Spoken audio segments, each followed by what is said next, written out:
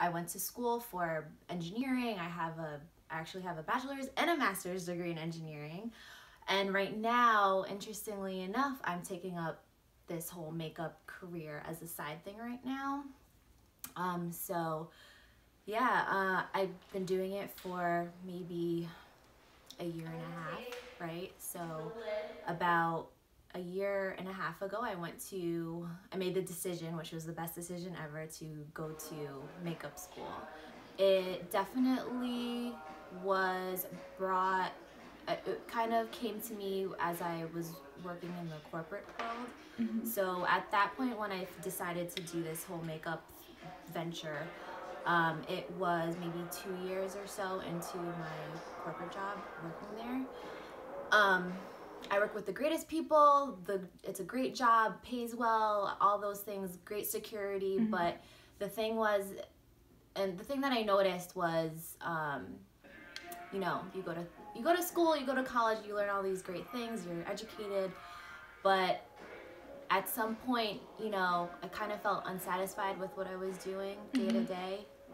So that's why I was like, makeup is a passion of mine. So I decided, I was like, maybe I should take this seriously. Maybe I could make something out of this. These days, you don't really have to go to makeup school to be a makeup artist. You can go to get certified. But I thought it was important for me to get like formal education. So that's what I did. It was like a month-long program, a lot of hours went into it.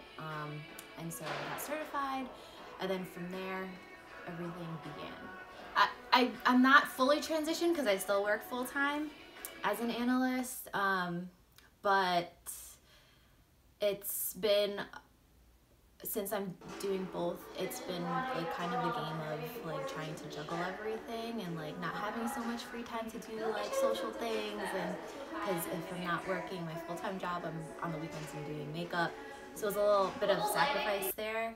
So since I didn't really have a budget back then, and like I probably wasn't gonna get paid at first, it was like, let's do as many TFP projects as possible. Let's get your social media set up, because that was actually like it was actually a whole lesson, how important that is today.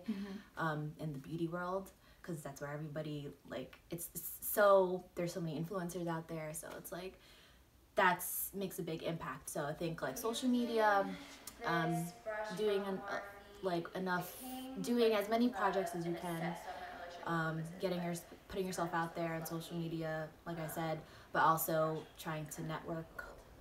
And yeah, so I was like doing photo shoots for like maybe like once a weekend for like months and months, just to like build that experience and build my portfolio. So to do a wedding and having a bride like totally love what you did to them, and they, I had a bride, she's a Pakistani bride, so usually they'll do 2 days of looks, and then it's very like glamorous, very cut crease gold, so I did her first day and her second day of makeup, and she just like loved what I did, and it just like, it's a good feeling to like know that you have made this person who maybe isn't used to like getting the opportunity to look like what you did, on a day-to-day basis, to feel special and to feel beautiful.